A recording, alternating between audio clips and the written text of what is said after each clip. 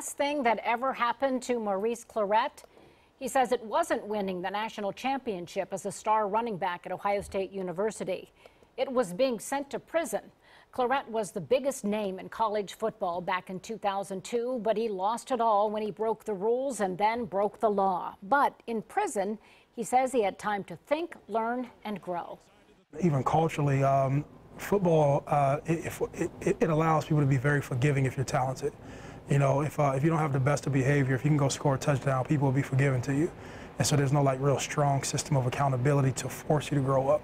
And I got to say, if you look back, just over the years, there was behavior that was never corrected because I can always perform. Now, once you can't perform anymore, and this asset that you have isn't of value, then you're left with the person who's undeveloped.